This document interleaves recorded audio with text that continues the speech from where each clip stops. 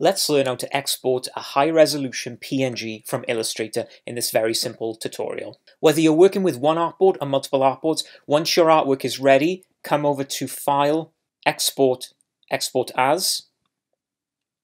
Select where you'd like to save the file. I'm going to save it to desktop. Come down to the bottom, make sure your format is selected as PNG, and also select the Use Artboards option. If you have multiple artboards, set all, or if you want to export a particular artboard, set the range here.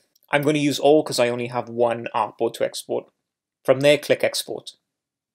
When the PNG Options menu opens, here is now where you can decide the quality of the resolution of the image. You can set a standard for web, which is 72 ppi. You can go higher than this, up to 150 or 300, which is generally the size for print or high resolution screens. Or you can even set your own by clicking Other. For example, 96 is the default set on PowerPoint. If your PNG has a full colored background, you don't need to worry about this, but if not, you can set the transparent here under the background color option, and then depending on whether you have more artwork or more type, you can use the art optimized or type optimized options to smooth out the lines on the transparent background.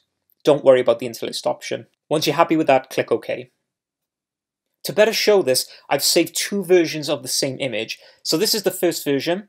This is a 72 dpi for web, and you can see the pixelation here. If I come then to my 300 dpi, you can see now the image is much crisper, much cleaner, and much better for high resolution screens.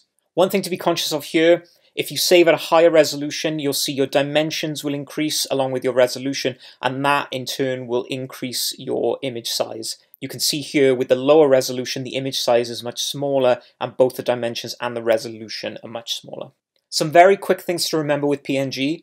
If you go to File, Export, and Save for Web, you're going to save an optimized version of your PNG for online, which means that the file size is going to be much lower. So high resolution, try Export As.